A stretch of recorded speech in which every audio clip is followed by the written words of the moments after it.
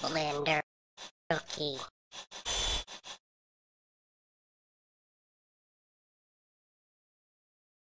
Add a cylinder, set the number of vertices to 64, scale it on the z-axis to 0.05, and then apply the scale.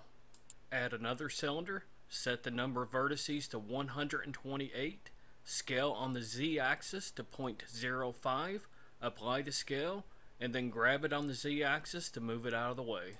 Select the other cylinder, press tab to go into edit mode, click the face select icon, select the top face, inset by 0.1, extrude on the z-axis by 0.2.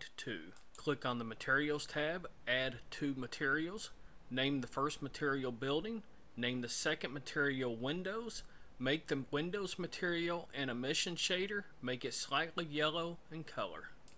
Deselect everything, now select every other face, make sure the windows material is selected in the materials tab, then click assign to assign the windows materials to those selected faces.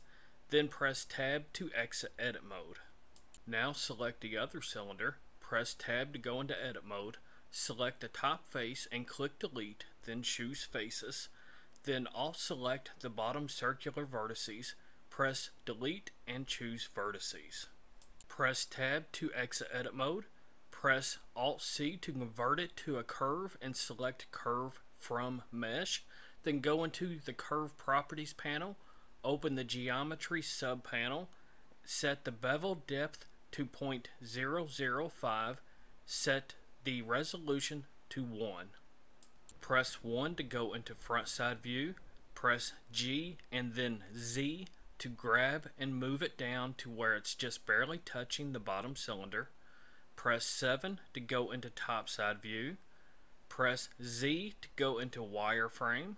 Press S, Shift, Z to scale it on the Y and X axis so that it's just smaller than the outer edge of the other cylinder. Press Z to change it to solid view. Press Alt-C to turn it back into a mesh by selecting Mesh from Curve. Give the railing a material. I'm just going to make it a metallic chrome material using the principled shader.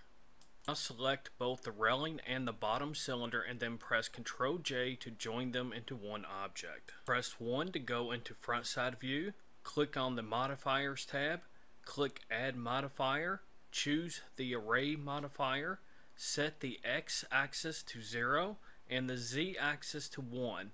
Now set the count setting to however many floors you want your building to be. In my case, I want mine to be 50 floors tall. Now add a ground plane and then scale it up.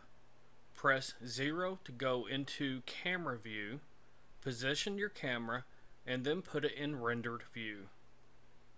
At this point, your building is finished. If you want to make any changes to your building, you need to adjust the bottom portion, the original cylinder, which will have the rail and the bottom portion of the building essentially, and then every other story of the building will change accordingly. And if I put this in, change the world to completely black, it actually looks a lot better. And in my opinion, the building doesn't look half bad for something so simple to create. But anyway, if you have any questions, let me know and I will try to help. Thanks a lot. Later, people. Thank you for watching this video. Here are 4 other videos you might like. If you liked this video, please give it a like, share it, or leave a comment. I try to respond to every comment on every video regardless how old the video is. Also, please support your favorite YouTubers by disabling ad blocker. Thanks again. Later.